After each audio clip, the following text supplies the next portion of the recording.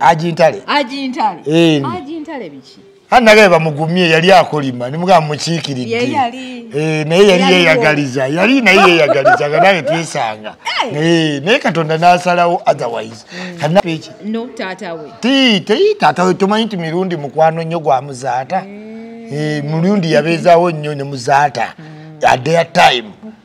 Mirundi mukwano nnyo gwa muzaata.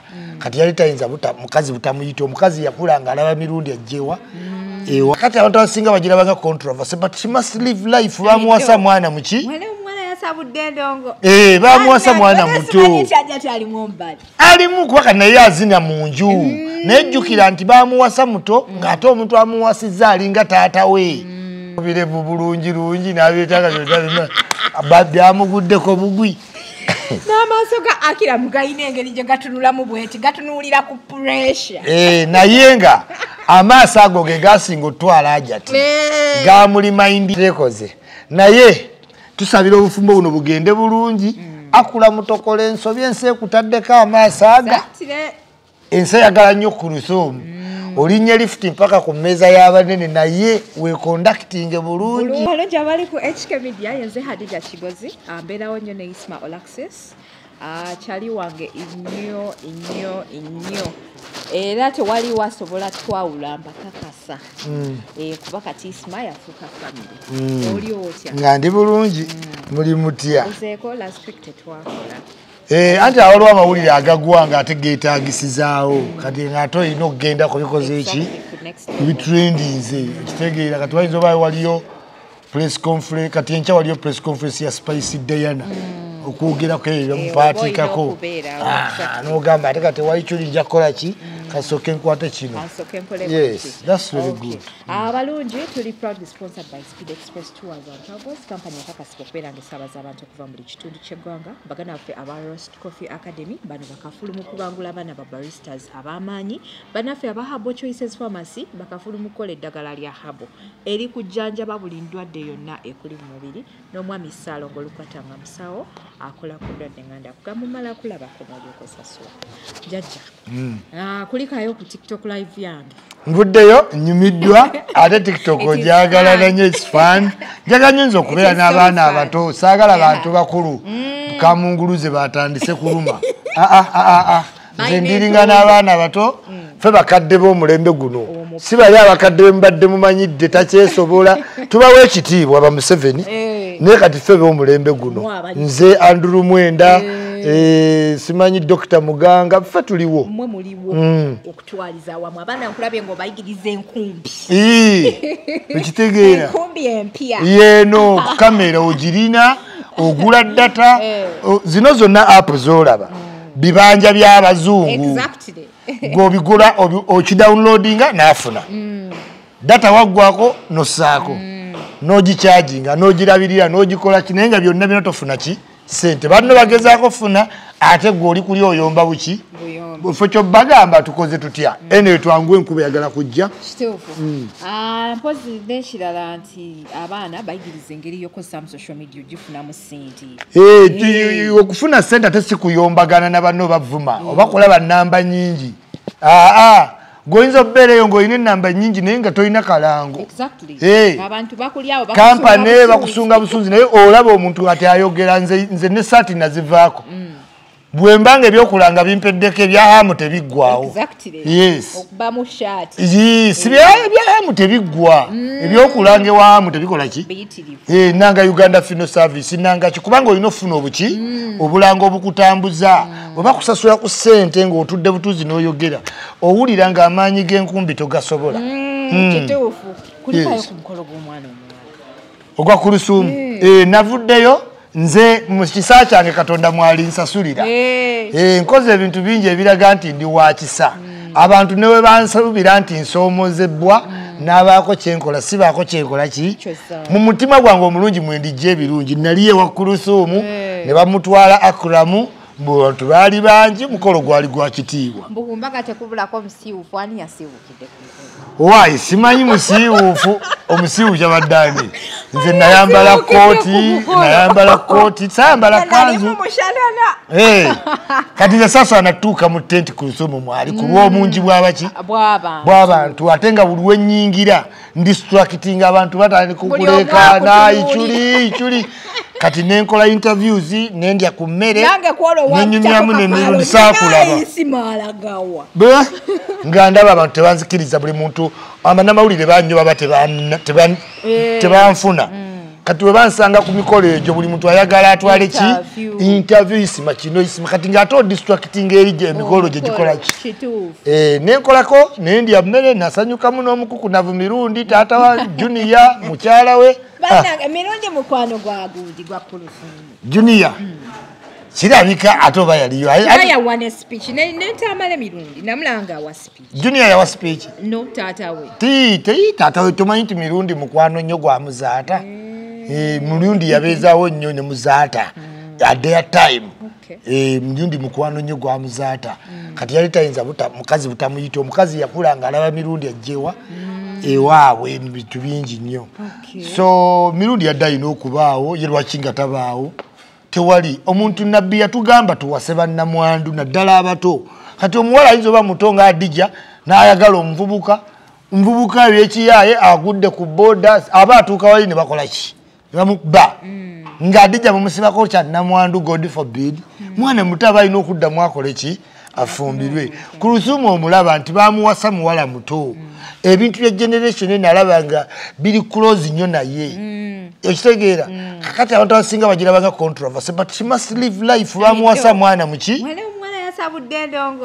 bamuwasa mwana muto alimu kubaka naye azina mu nju nejjukira nti bamuwasa muto ng'ate omuntu amuwasizza alinga taata we bawala bangi nnyo nnyo edda bafumbirwa we batyo n'ofumbirwa omuntu ng'akusinga emyaka 20 kati era yabeerangayo mu ndo ng'azina naye kati agenza olaba guno omulembe ate nga gumuyita era ye PhD holder asoose okuba bw'ati kati abalala bali abamanyira okwenakuwaza bawulira bubi okitegeera but Kuluthum looked nice yayambadde bulungi nnyo wadde mwaze kwakulamu ate ne muvuma engoye ze is purple bad no kati purple mwavumye waliwo neyaŋambye embuyisima Acram yali tayinza kutereeza ku birevu bulungi n'abyetaaga byonna byamuguddeko bugwi n'amaaso ga Acram galina engeri gye gatunulamu bweti gatunuulira ku pressure naye nga amaaso ago ge gasinga otwala ajati gamulimindinga nnyo seekaani muzaata ate ne weight ya Acram muzaata was a giant ne Kuluthum giant kati ate obusajja obutono si ye choice ye kati awa Acram size wise n'ebiiso era wali omukolo gwadde gwakumuzuula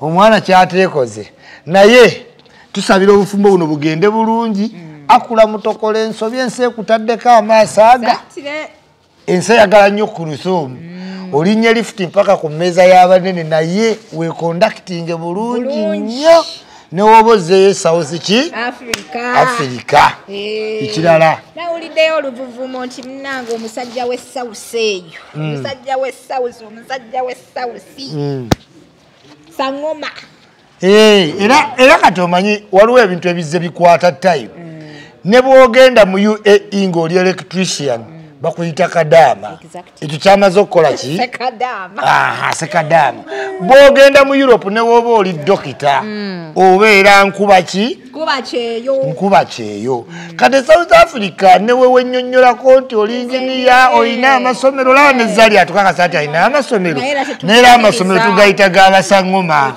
so sangoma abantu bakimanyiire nti it is a terminology regarding to people working in South Africa as kadama is for Middle East and nkuba kyeyo for Europeans yes what we are clarifying wabula oli mugezi nnyo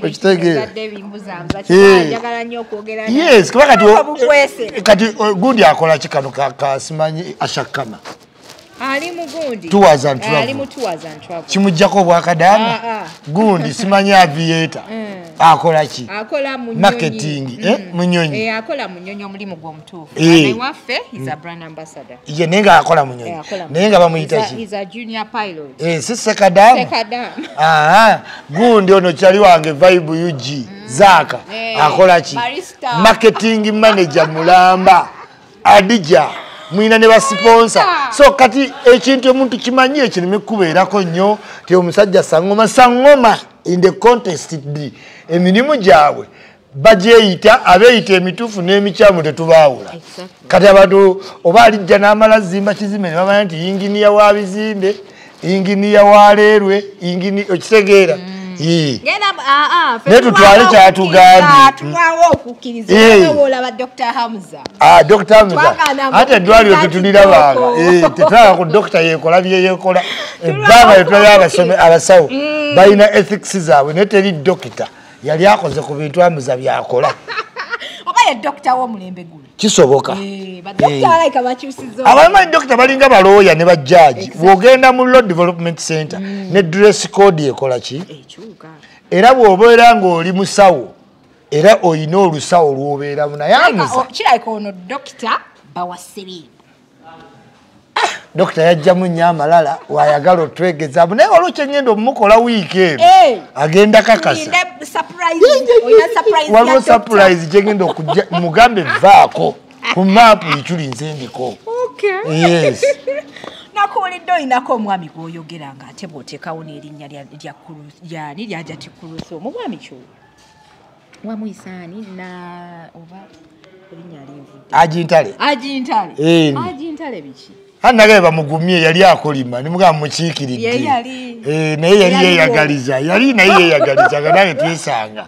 Naye Katonda n'asalawo otherwise. Kanadde mukiikidde nga mugajali yenna. Abe mugumu. Emikisa gye gujja. Anti yennyini yabiteeka mu public ate nze tomujjukira. Yayomba mukaawo kati nadde muga nti guma. Omukisa gwo gukola ki? Gujja. Buposti butuli bubi. Omwana Josted ne mama Solaya. Ekintu nga bakitadde ku level ndala. Josted akyetaaga talina social capital. Ayimba nnyo naye talina social capital. Primacy nga Josted social capital. Kati ebiri ku internet vibe ereeta abafaani okusinga kati yeetaaga prima yalina sente. Yabadde sponsor yekka alina sente. Ku abo bonna ababaddeko. Abalala babadde ba airtime but adi cash ye prima ye investor ate prima ya asobola oyita abantu ne bajja ku Cubana yes ati yalinga Josted kyatya nti amataala si malungi nga muli babiri gafekitinga amaka bwamuleka emabega naye olwokuba Josted yali muyimbi muto kyali kizibu omutrustinga. Kati omukazi w'emabega atuuka n'awulira obujja waba tannakula kumakiwalinga mu bufumbo buno kumanyira mukasita bw'aba kibatawanya ne Zuwena yayimbako namulaba nigamwokya nigamwokya okitegeera bonna baba baagala kuba balowooza olina by'oyagala okukola kuba omuyimbi muka omuyimbi asafalinga nnyo aba alaba nga yayenze naye nga talina bwamugaa nti yayenze ng'oli ajja kwekwasa twabadde ku mulimu. Okitegedde kati bafana enyimba ze kati waddeyo wa mukazi we yamugamba nti ki vidiyo ani ono yakaba amaziga yeetikamu abakazi kati ate Gravity amala eddakiika 10 nga tannayingira ku gate ng'omutima gumukuba kuba muka Gravity mukambwe muzibu byonna amala obbikola n'atuula mu mmotoka nga addeekanga. So yes, because Muggaga are very serious. So chengamba nti Josted akyetaaga ate kati muyimbi wa R&B the more is alone the more watatunda. Exactly. Kati bwaweegattako mama w'abaana kati waliwo reason y'okusupportinga abantu bagamba ya oli alina ab'omukyerebe Deye toyinza sobola moving alina vibe muze prima mwagala alina n'abawala bangi yes prima mwagala namugoberako DJ nga ndaba DJ mu distracting yes wabula mwana gwe toyina side DJ ate tetwamugoba ali atambula tambula yeyogeza naye ageza anyirira kirungi yakkiriza he has moved on n'obulanga ajja buku batubutwalayo ku Galaxy nkutidde ate nga alina n'okukyaza ow'amaanyi akuggyako gw'olina n'agukubya tali kiddira kwepaka ku mukamuyimbi ategedde bamulumiza wiiki eno balinga akagenderere ne beegira ne bambala ebifaanagana ne beeyimbira ate Jostedde ayimba tiyono gwe nasomako mu bitabo maama yaŋŋamba nenene nalinana gwe ekikazi ate ne kiba flexible mu vidiyo kati Jostedde alaba nga kino kyeneetaaga nali mulemeza eri neyejjayo nayeeteka ku front muzigo n'agwesiiga ne gumunyiriza bizinensi ayina erinnya akoze what do I do best kanzire ewa mama w'abaana bange nkole ki ngire waswa tugenda jangu ntuule kati power couple kikola osinga okuyimba alone Kenzo ne woolaba afunye buli kimu naye ng'ekitiibwa tekimunnyikira mukazi kuba wotamufuna nga bakuwaayiriza ebintu bingi kati bebi yali era senga Kenzo yawasaleema senga yatuula dda waggulu wa Bobi Wine naye kasita yalemera mu waayo ojja watojja nga totuuka boda sigiraba boda sigiraba omusajja oyo yenna akyalya boda ate kati ye baayagala ate balina emmotoka bonna gw'onooyagala gw'onooli ate omanya wazze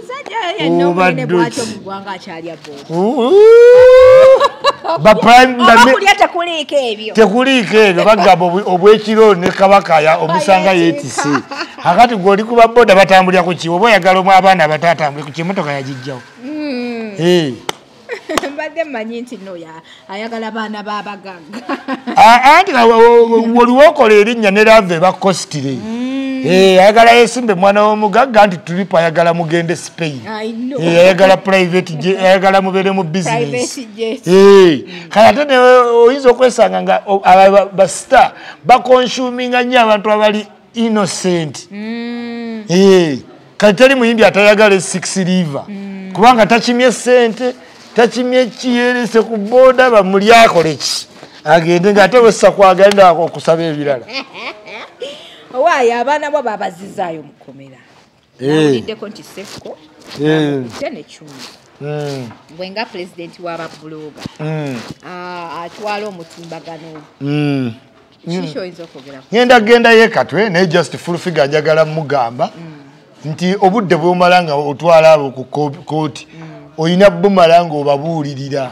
batereezeemu buki ensobi zikolwa abantu nze kati 10 mulaba byayogera ne nvubuka ali awo omulala waliwo abeera ne 10 naye nga just kitono nnyo okwejjamu kuvoola abantu oyo ekitegeera nakwogera otherwise tewali nnyo kye baakoze kiri extronki ordinary naye omanyi reciprocation etawaanya abaki abantu kati fulufiga ne walitwala abantu ku kamera batya the public will never believe nti alina local standard ekola ki esiba omuntu over kuvuma oba kuvoola you get it kyobulaze isima sisiba baki n'obudde simanya nze abantu bonna bankola mu video simanya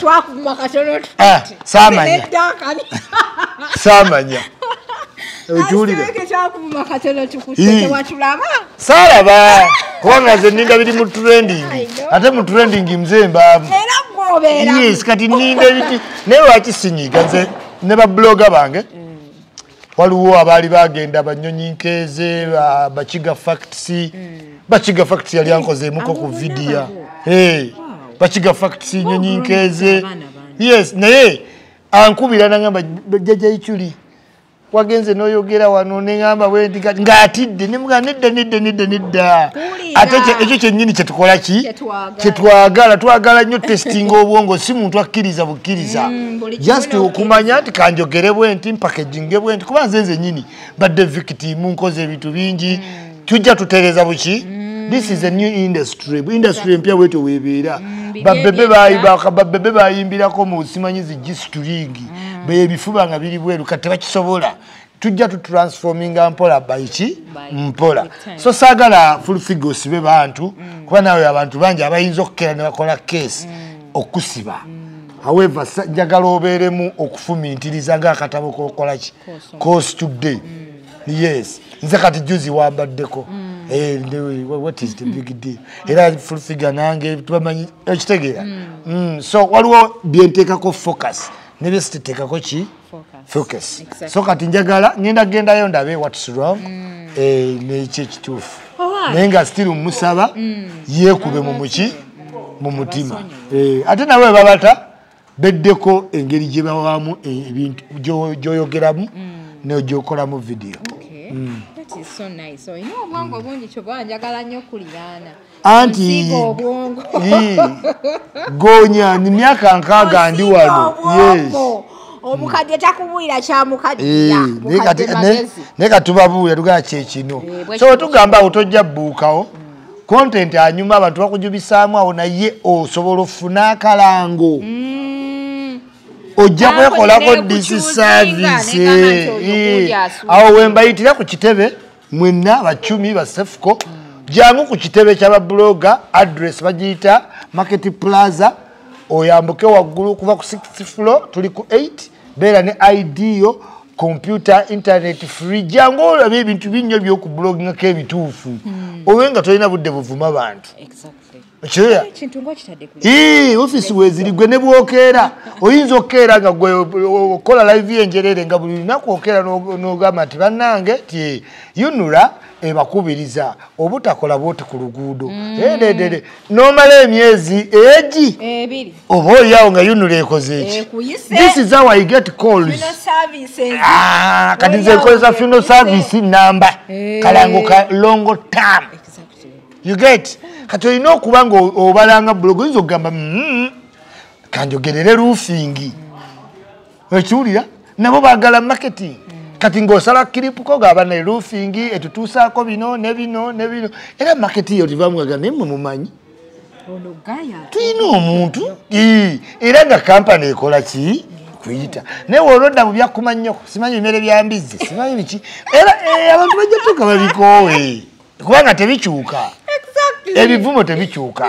akulira abavumi amazeeko emyaka 15 gyali ali Sweden tumuyita jangu takola ki tavaayo naye ng'ate ebintu biri mu progress government UCC weekwatira internet yaayo ne kompyuta zaayo nekugamba n'ekifo nti teeka awo tukuteeremu tegeera enzigi tuzigudde gw'onooba weerimiti nze wekka ku ki ky'olina okukola okitegedde ne bw'olijja ne bw'oliba oyagala kino yenze yakikoze ojja sangawo entandikwa nti UCC emanyi Uganda Bloggers ki jangu otwegatteko ojja kuba okyali eyo owulire nti batuwadde akawumbi weetakule weekole weegire naye nga ate kali wala.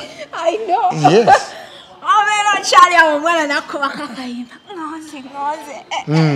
ngoze agonza abadde yavudde mu bantu abantu badda ku Chosen Becky nje nkubuulira kamukwano naye yatandika nnyo yimba ebya family n'ava ku bantu buli sawa ayimbira dokita yes alinga eyabba omubbe oba yamujja ku muntu kubanga oyimba kati ennyimba zonna zirimu okwekoona but abadde aluzinza out mu bantu jjukira yejjakoko ku Facebook era jjo olunaku lwajjo baakola ne bagamba nti nno waliwo abacomplaininga ba Alan Cruz ne Godfather ne bakasaa ne bakateeka ku page ya Matt T naye nze nina obudde ngenda mu comment nagenza oyita mu comment ng'abantu balaga abayimbi tebasiima naye nagenza oyita mu comment ng'abantu bonna basinga bapinipoiningira ku Reema nga bagamba aseka kungulu naye tali kuddamu wadde ka thank you ne wookola challenge tali gipostinga ne w'omuwaana nga bawala nga beebaza Spice Diana nga beebaza Aziza Zion nga beebaza Bettina Namukasa nga balina beebaza Lunnabe naye nga balina abayimbi specific Chosen Becky balone gwe bagambye naye lwakuba abantu bebasinza okusiima abaddamu buli comment kati nga Shakira talina kyakola kubanga alina okuddamu buli comment Stardom kyanjawulo temumanyira nnyo atereema. Yes, omuntu takola linnya kujogebwa akola kujoga. Okitegeera. Yes, kati omukazi afuna comment 10,000. Addemu mmeka n'ekirala Rema si ya controlling emikutu. Nange ekyuli munvuma ne mulowooza nze apostinga. Waliwo abagikontrolinga bw'oligejja n'ofuna bahandolo ojja kiyiga. Ne tubaleka buki bulesi. Kituufu artist okwapreciating abafans, yes. Nate temuteekako nnyo ba artist ransom musimanyi nkola challenge mu nnyimba zo ani agamba okole okimanya abayimbi bayinza ziteekamu copyright namwe ne mubanga temu ozikozesa so semuteeka abayimbi kuki ku ransom naye nga abayimbi babadde abaana bamakingamu nti ate siimira ddala Yerema okitegeera aseka kungulu covid yenna teyagabayo kantu konna nga ne Lydia Jasmine yalina ensawo y'ebijanjaalo sikakazi katuka spice ke kagenda ne kaddiza abantu ate ke baddako ne batekana ne bakasojja Balema bamanyi balina favor era eyo favor ne Juliana we yajja ku kivulu okuyogera wano banimulodi wabawulira ensi efuuse ya titi for tati kati abadde aluzinza out mu public kubanga Chosen Beke amumazeewo era oluyimba olw'engonze bw'oluwulira obulungi lulimu undertone z'ennyimba za Chosen bankuza era yazzemu n'azina n'okuzina video mbagiraba alikinga out to fans. Chosen Beke raisinze confidence. Chosen Beke abeera ku TikTok video zigenda mu miliyoni. Chosen Beke level erinnya kati addayo London wa mulundi gwa kutaano. Buli wagenda agikuba kati abantu babadde tebamisinga lwe majjukira yayimba mukyala dokita tasembera nnyo simanyi eno kakati ne bagamba we katugende kukana ate jjukira bakawadde support bamulaba okuva gyakoze eki Victor kati ye Chosen Beke kati yagenze babanga obudde bugenda n'embaga Chosen Beke era amukompitinga hit songs amukompitinga kakati agenze babanga obudde buweddeyo video ngirabye eddobozi Chosen Beke alirina omunamasako omumanyi nkugambye nze mmanyi statistics abadde Rema bamupangisa ba royal people abakulu bakyasinga kubanga ayina believability y'omukyala nga zo yimba ate Chosen Beke akyayina ya mwana waddenga maama you get kati ba corporate waggulu ennyo Rema nasiga naye nga wano wansi embaga Chosen Beke kyagikoze agitutte yes gwelindako wanateekawo ekivulu kyekulu n'ageza omuntu promoter ateeka mu Chosen Beke ekivulu ne bakiteekawo ku Women's Day ojja kutya yes. So kati akayimba kangonze okarating otya ati nkunnyonnyodde gabe oli yabadde ya losing out touching band oluyimba ngonze lulimu coordinates z'ennyimba za bannange bankuza ngonze ye Serena Gundi ne Abitex bafachi Abitex tayinza abaana muyimbi bali mu mulaavu Abitex ebyonze ndabo obiyinza bikola maama w'abaana tosobola kuvaayo ku social media n'owandiika bunno tomukutte asimokinga shisha contract tuyigyeewo siwe kati eyo tip of iceberg kati ekyo kyekalya nti no ekizimba kikoze eki nga olaba Jeff Kiwa ne Pink naye aba yamugoba dda ninga onoonya kikyosinziirako kati Serena Bata ayimba bulungi naye nga Abitex talina ssente zibeezawo omuyimbi nga ani Serena Bata alina demands nyingi yeetaaga kampani nga y'amaanyi kati musajja atwaba abala nti singa mukwata n'akola ennyimba nga nnya okusinga ottawaana n'abayimbi alina owuwe nga gw'otegeka okola ki osinga naye demand zimusukkako nga n'omuyimbi ayagala mmo okitegeera kati ayingiza kasente ne batuuka ne babaanirule era bwatyo wajja obanga ajja leetanga waba abatuusaawo nga bakola ki otherwise basobola byattegeka bivvulu. Was it necessary for Abitex to post on his social media? Amanyi bintu by'abayimbi era kati omanyi kati waali lyali talina kyakkola olwedde bali mu media bo benyini era nga akimanyi kijja so n'akyuzinga eyo we naye nga njagala akimanyi Abitex nti omuyimbi ku Serena Bata omubeezawo kikostire kiri kostire oba ku risk ate sente tazirina Kati n'omuyimbi bata sente yasobola zikola music wakola sente. Yes, Serena Bata nyimba zenyu. Si ayimba ebisenge. Ebisenge ebyali byogera. Oyo ayina n'oluyimba olulala ne Yalade. Asobola bulungi nnyo Serena Bata ayimba bulungi. But still Serena Bata alina okimanya yeetaaga okuba guided. Kati ebyo ebyekibuli by'okukolayo ku kasente n'onyooma omuntu akuggyeyo. Si birungi. Ate ne Sisha oli kyamugamba kituufu. Sisha kati atta brand. Gwalo singa Shiba kwagala Sisha. Nga bamunywa ne Eke n'ayita mu nnyindo n'ebya biina certain age. Kati bw'aba okola brand ya lady ate olina okwejja mu ki mu ebyo. Yes. Kyobola toddanga mulaba Shiba nti anywa ki? Ayinza n'okuba amunyweka naye tamunywa mu ki?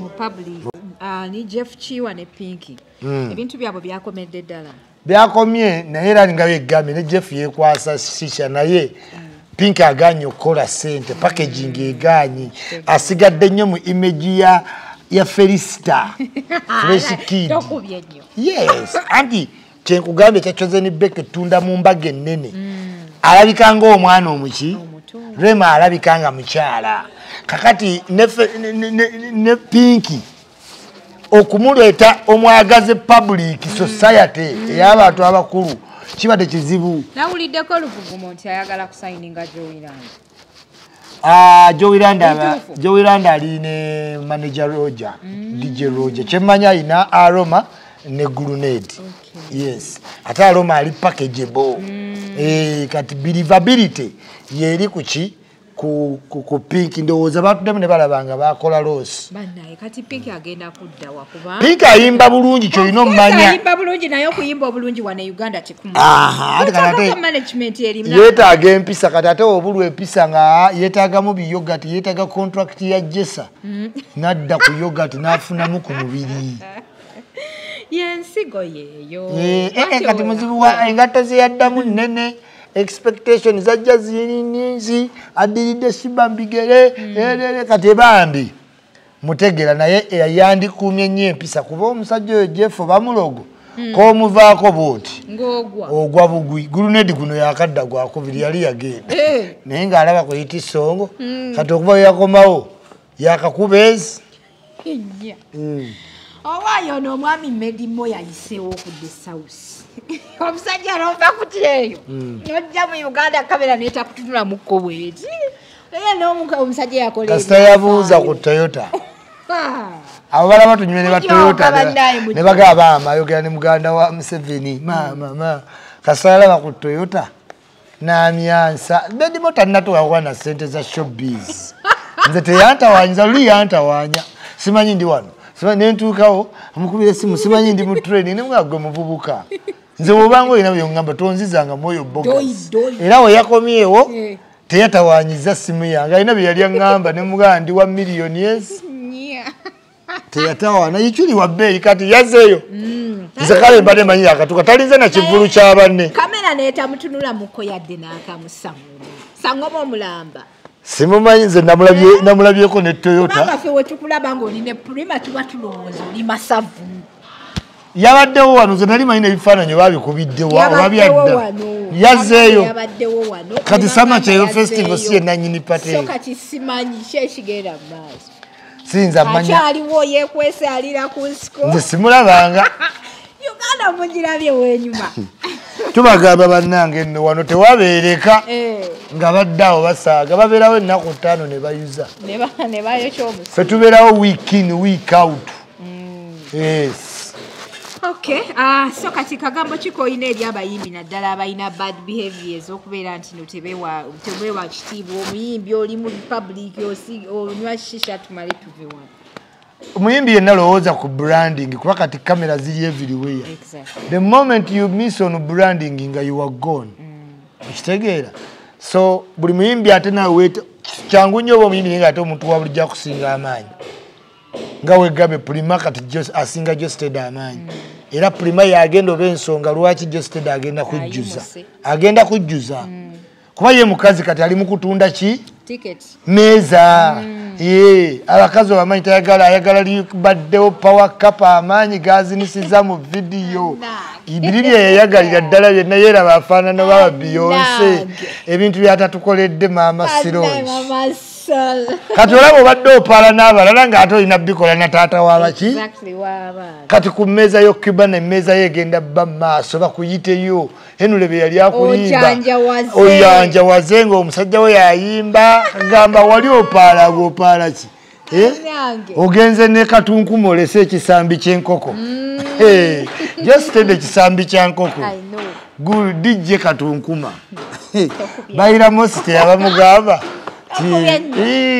ati kisambi ky'enkoko ky'oddiŋŋana ate muke n'omuddiŋŋana mukazi yamugaayako n'awanda naga nzizeeyo ku kisambi ky'enkoko naye baddayo abantu bwe baawukana ate kiki ennyo bajja mu mawulire ne batandika okwogera ebitakwatagana ku ba ex baabwe temusaasirikako busungu ki oli mu relationship mpya ate ng'odda mu bya busungu mukadde kugambye naye mukwate nnyo ku mukazi yali owa Josted Simolo mumuwumbe awo yajati fe ba ajati tuba bakaka fe ba ajati tuba bakaka tuba tutegeera business amajati kukakaya ajati fumu Simolo kakana. Okay, bane tusibula abantu tugende. Tubagala nnyo tubagaye ddala mweyongere okwagala Dija Kigozo okulikinga sharinga no commentinga bampita ichuli. Wafunye gundi radio call. President. Buli Jones lina zino naawe. Zino zinanga. Radio call. Yako cyane. Abokuti akantu sikategeera. Zino za State House siza aba police. Ate zino za aba State House. Kati oyogera nabani nabachi. Ba state benyini over ichuli move bayizo ko ngava mu kifecho nemvirawo ku sport interview tegu wabulojoze ine bakadda bo mulembe guno tolinda ya bakadda abalala kasola wanga jajja utayina email ngomanya dako ichuli sigana kubera tubasibira ko ralero ngenda kusibira jajja kale mbaga nnyo mbagalira ddala mweraba. Okay. Abalungi abali ku HK Media mbajukiza nti Speed Express Tours and Travels Company kasikokwera ngesabaza abantu kuva buli kitundu ky'eggwanga erinnya awo e Dubai ku Banias Metro Station ekizimbe Deira Tower 202 ate woba oli mu Abu Dhabi ogenda tusanga ku Electra Street okuliraana ADCB headquarters bw'oba oli Kigali Rwanda tuli awo ku MP's Plaza bw'oba oli Uganda ogenda tusanga ku Dahab Shield ku Uganda House okuliraana Dahab Shield Exchange gendayo tukolere visa eri very discounted tulina packages abagenda ku holiday ate nga guno omwezi tulina kye bayita tulina picnics ez'enjawulo omuli ba youth ne ba mothers sobeera ng'otunoonyako ku office yaffe obeere ng'ojoyininga bulambalamba bagana ffe aba Roast Coffee Academy bakafulu mu kubangula abaana ba baristas ab'amaanyi nga bano bakubangulira omwana abazadde mutwala abaana intex zatandise tuli located awo ku Najjana Kumbi Kenjoy Supermarkets bw'oba oli mu UAE ogenda tusanga ku Al Wahda Mall Airport Road, Abu Dhabi. Ate mpozi bagana waffe aba Herbal Choices Pharmacy bakafulu mu kujjanjaba endwadde nga bakozesa eddagala erya Herbal. Gwalina pressure, diabetes, ayagala okwongera ku size omwami omutono bakolako obulambalamba so kubira ku mchala Nina eddagala alikolera South Africa n'alireeta wano e Uganda. Woba oli South Africa ogenda musanga awe South Africa Cape Town, woba oli Uganda ogenda musanga Mbuya. Poza ate ngenda kusembyayo omwami omusaalo ng'olukwatanga musawo omwami onaakola akugamba nti omala kulabako n'olyoka osasula. Naye nze nnyo bakwano yenze HK Media Hadija Kigozi mweraba.